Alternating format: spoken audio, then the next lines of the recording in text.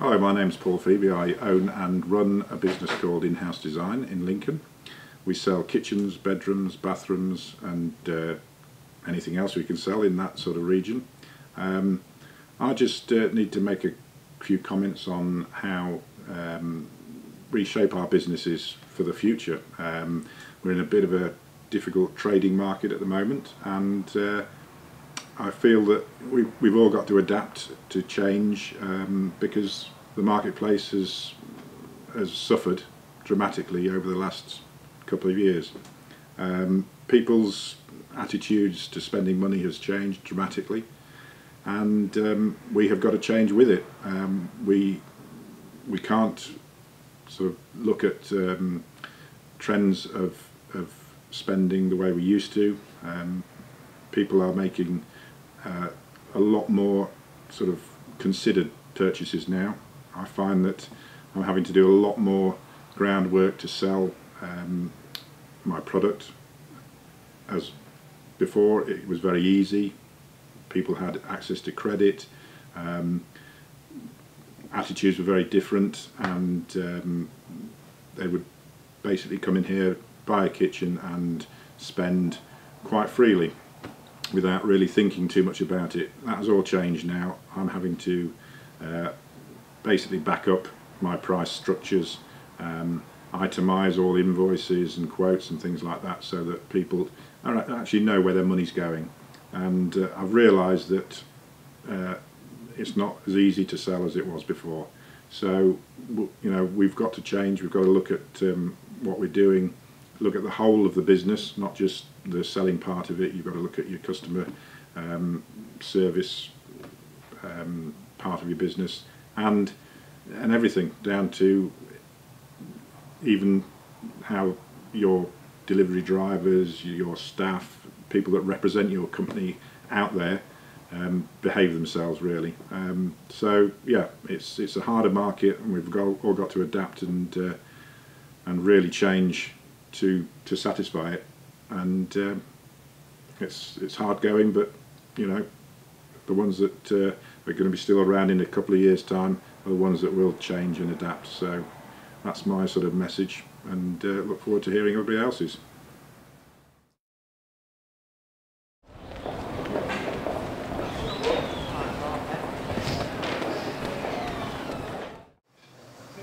Hi, I'm Michelle and I run Birdie's Boutique in Lincoln. Just talking about the recession, it's not been going too bad. We've been open here since September, and it has sort of decreased since we opened in 2008, the sales, but it's not been too bad really. I mean, we have quite a lot of lower priced items which are very affordable, so to all sorts of different people, mainly students. So yeah, it's not been too bad. Obviously it fluctuates quite a bit during the month, but overall okay. So you're coping? Yeah, coping fine at the moment. What about business rates? They are quite high. Obviously it'd be better if they were a lot lower. Or free. Yeah, but not too bad. That would obviously take a lot of pressure off the store, having to make, that extra money to cover the business rates. They are quite high because we moved from around the corner and it was a bit lower there, but obviously being on the high street is more money. So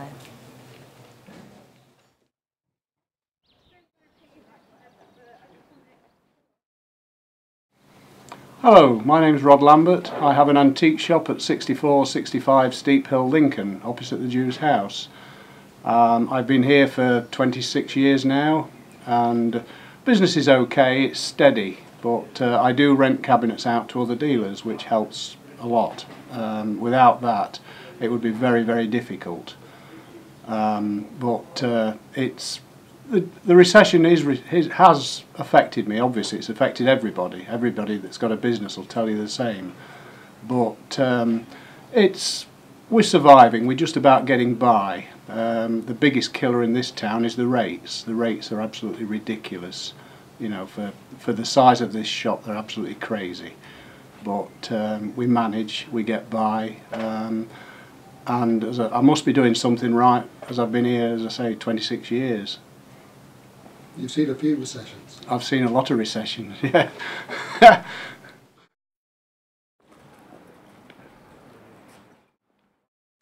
Hello, I'm Dorothy and I'm the owner of Bells and Bows. We're on Burton Road now, but we used to be on Newport.